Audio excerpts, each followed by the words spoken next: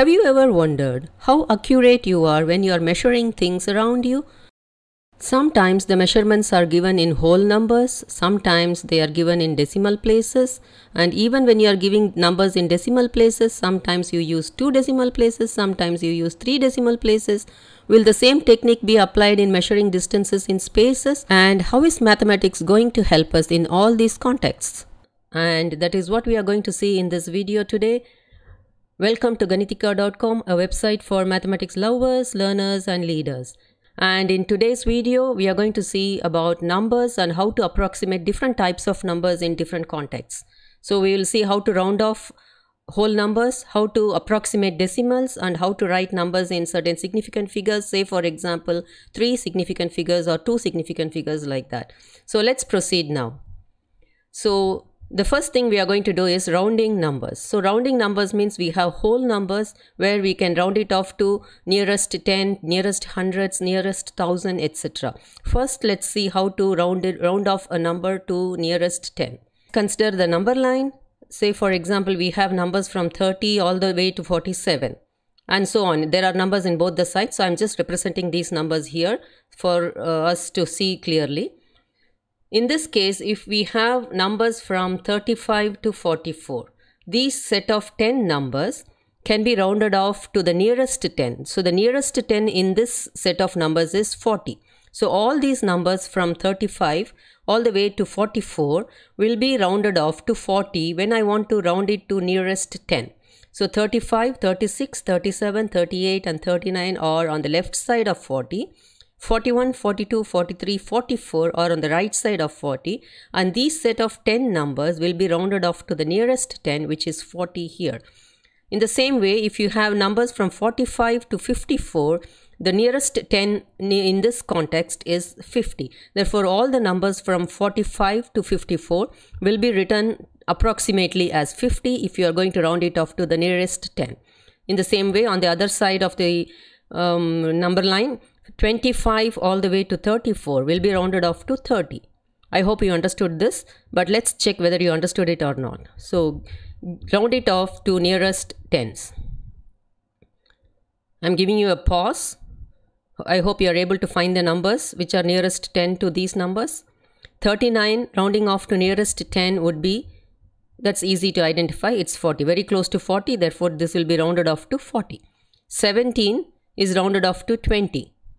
Because it's closer to 20 than to 10, therefore it is rounded off to 20. Any number above 15 all the way up to 24 will be rounded off to 20. 98. 98 is between 95 and 104, therefore this will be rounded off to 100. So 98 is rounded off to 100 to the nearest 10 as well as to the nearest hundreds. So we will see that later.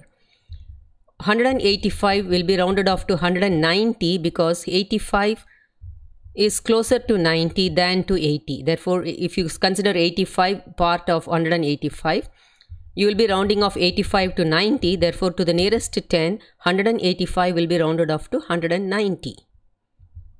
Now, let's round off the numbers to nearest hundreds. So let's consider the hundreds on the number line 100, 200, 300, 400. So basically, you will be picking up 50 numbers on either side of each of these hundreds and they will be contributing to that particular hundred. Say for example, if you have 50 to 149, these 100 numbers will be rounded off to 100.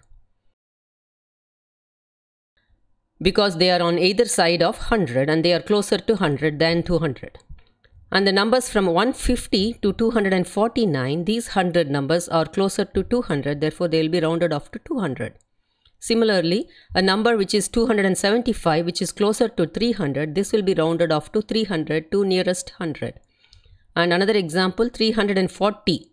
This is closer to 300 than to 400 because it's less than 349. Up to 349, we will be rounding off to 300. So this will be rounded off to 300 as well. What will be the number 355 rounded off to nearest 100? This is closer to 400 than to 300 because it's more than 350. Therefore, this has to be rounded off to 400. So 355 is approximately equal to 400 when you round it off to nearest 100. And again, let's check your understanding now. try to answer these questions by rounding them off to 100, nearest 100. Are you ready? 145. 145 is less than 149, which is closer to 100. Therefore, this will be rounded off to 100. 523. Where is it placed? It is above 500 but less than 549. Therefore, this is closer to 500 than to 600. Therefore, this is rounded off to 500. 983. This is above 950 and less than 1049. Therefore, this will be rounded off to 1000. The next hundreds after 983 is 1000. So, 983 is rounded off to 1000 when you want to round it off to nearest 100. I hope you understood up to this point. Let's proceed further with decimal approximation, which is most commonly used in practical forms. Let's consider this decimal number 7.154873. So it's a huge decimal number. Let's consider and see how we can approximate to different decimal places. So rounding off to one decimal place. If you want to round this off to one decimal place, you consider the second decimal place in this context, which is 5. If this number is greater than or equal to 5, you add 1 to the previous number and you stop there. Say for example, you have to write this as 7.1 and consider the next decimal number after the first decimal place, which is 5 here. Since this is more than 5 and more than 5, you add 1 to the previous number, which makes it as 2. Therefore, the final answer rounding the number off to one decimal place will be 7.2. Let's round it off to 2 decimal places now. So you have to consider the third decimal place. So you have to write the number up to the third decimal place and look at the third decimal place number. This number is less than 5. Therefore, there is no change in the previous number. Therefore, we give the answer as 7.15. Don't call this as 7.15. It is 7.15. Let's round it off to 5 decimal places. So what you need to do is write all the way up to the 5th decimal place and look at the number at the 5th decimal place. Sorry, the 6th decimal place. Look at the number at the 6th decimal place, which is 3, which is less than 5. Therefore, there is no change in the number 7. Therefore, the number would be 7.15487. There is no change in the last 7 there, because if it was 6 in the 6th decimal place, you would have changed it to 8. So now there is no change. So 7.15487. I hope you understood. Now I am going to ask you to round it off to 3 decimal places. Are you ready? So for 3 decimal places, you need to go all the way up to the 4th decimal place. In the question, the 4th decimal place has the number 8, which is more than 5. Therefore, the 3rd decimal place number, which is 4, will be added up by 1 unit. So 7.155 will be the final answer for rounding this off to 3 decimal place. So round these off to the decimal places given here. Pause the video here, give the answers and check your answers again. Are you ready? 45.89. Again, I am insisting, don't call this as 45.89. It is not 89, it's 89. So 45.89 to 1 decimal place. So you are looking for the second decimal place, which is 9, which is more than 5. Therefore, the 8 in the first decimal place will be increased by 1. So to 1 decimal place, 45.89 is approximately equal to 45.9. The next answer is 15.96. The second decimal place has number more than 5, which is 6 here. Therefore, 9 will be rounded off to 10 and that 10 will be added to 15 to make it as 16.0. You have to give the number 16.0 to show that you have rounded off the first decimal place from 9 to 0. The next is 1.304 to 2 decimal places. So look at the third decimal place, which we have 4 here, and therefore there is no change in the second decimal place, which is 0. So the answer would be 1.30 to 2 decimal place. It's important that you write the 0 in the last, showing that you have rounded off from the third decimal place here. 7.496 rounding off to 2 decimal places. You can see that the third decimal place has a 6 here, which is more than 5. Therefore, the 9 in the previous decimal place will become 0 and the 4 in the previous decimal place will become 5. Therefore, the answer will be 7.5022 decimal place. And you can see that this is 7.5022 decimal places, and I insist again to write the 0 in the end because it shows that you have rounded off some number to 50 here. If you are asked to give this answer in one decimal place, your answer will be 7.5. You don't need to put the 0 in the end because you are showing that you are rounding it off to one decimal place. The next number is 0.995 to 2 decimal places. Looking at the third decimal place, which is 5, it adds 1 to the previous number, which is 9. So adding 1 to 9, it becomes 10, and the carryover of 1 is added to the previous 9, and again the carryover is added to the 0 in the beginning. Therefore, the number here will be 1.00 to 2 decimal places, but you can also give it as 1.0 if you are rounding this off to 1 decimal place because the second decimal place is 9. So I hope you understood the different types of numbers and different types of rounding offs here. And let's proceed further to significant figures. So if you have a number like this, a huge number, the first number is the most significant figure, and the last number is the least significant figure. Whereas if you have a decimal number like this, after the decimal place, the first number is the most significant figure, and the last number is the least significant figure. So in general, the significancy of the figures goes from left to right. So before the decimal, the most significant figure starts from the beginning and it goes to the right until the decimal places. And just after the decimal place, it again starts with most significant figure and goes on up to least significant figure. So this is the basic idea of significant figures. We'll see some examples.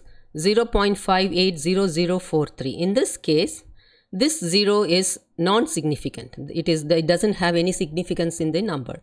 Whereas these two zeros, because they are in between two numbers, they are significant figures.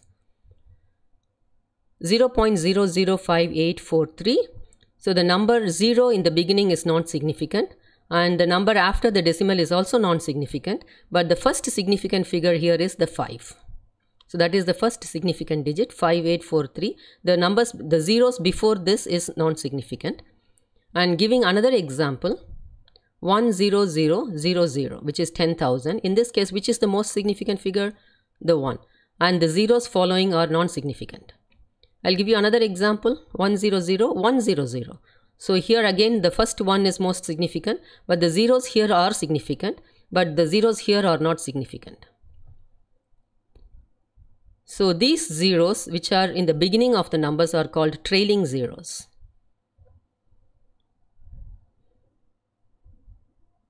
These are the zeros that are called trailing zeros.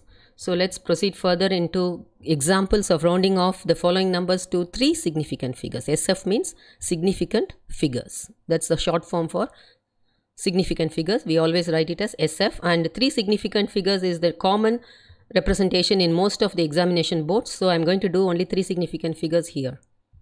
So I'm going to give you some examples here, and you're going to try them all and give the answers in 3 significant figures. So in order to do that, you are supposed to find the most significant figure, the first 3 significant figures in fact, and going to the 4th significant figure, you have to check whether it is more than 5 or not. If it is more than 5, you have to raise up the previous significant figure as you did for decimal places. So first of all, find out the first highest significant figure in these examples. Are you ready? So first of all, let's cut the part where you end the 3 significant figures. So in the first case, 256 are the first 3 significant figures, 5.72 in the second case, and in the third case, if you can see, 3 is the first significant figure because the first 3 zeros are trailing zeros. Therefore, 3 is the first significant figure. 3, 4, 5. So the third significant figure is 5. So you draw the line after that. In the 4th example, 1 is the leading number, 1.00. These 2 zeros are significant because they are in between 2 numbers. Therefore, 1.00 is the first 3 significant figures. 3 is the 4th significant figure here. The next example, 3, 5, 9, 6, 7. So you can see that the 3 is the most significant figure and 7 is the least significant figure. Therefore, the first most 3 significant figures are 3, 5, 9. You draw the line after 9 here. And then look for the fourth significant figure. In the first case, the fourth significant figure is 8. Look at this number. If it is more than 5, you raise up the previous number by 1. Therefore, because it is 8, this 6 becomes 7 now. So we write it as 257, but we don't miss the numbers. Instead of 872, we put 000. So we are writing this 256,872 to 3 significant figures as 257,000. The remaining 3 numbers in the last 3 digits are non-significant for us. Therefore, we bring them to 0 and we round it off to 257 in the first 3 significant figures. So let's proceed for the next number. 5.7298. So since the fourth significant figure is 9, we add 1 up to the 2 here. Therefore, this becomes 5.73. And you don't need to put the zeros there because it is after decimal places, it doesn't give you any values. Whereas in the previous case, if you don't put the zeros, 256,000 will become 257 and there is a huge difference in the actual value of the numbers. Therefore, you need to write the zeros when you are removing the other significant figures. In the next case, 0.345 and 6 is the next number, which makes the 5 to 6 again. Therefore, this is 0.00346 and you can stop here. You don't need to write any zeros after this because it's after the decimal place. In the next case, it is 1.00 and the next number is 3640 and 3 is the number that you need to consider here. This is less than 5, therefore there is no change in the previous number. Therefore, this answer is 1.00. Don't write it as 1.0. We are showing that we are rounding it off to 3 significant figures and there are some numbers in the next figure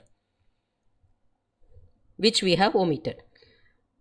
Going to the fifth example, 35967. So 359 are the first 3 significant figures, 6 is the fourth significant figure and 7 is the next one, and we have 5 digits here. It is a whole number. This 6 has to change the 359 to 360 and the 6-7 part will be written as 0 and 0 again because this is a whole number. Therefore, rounding off 35,967 to 3 significant figures will be 36,000.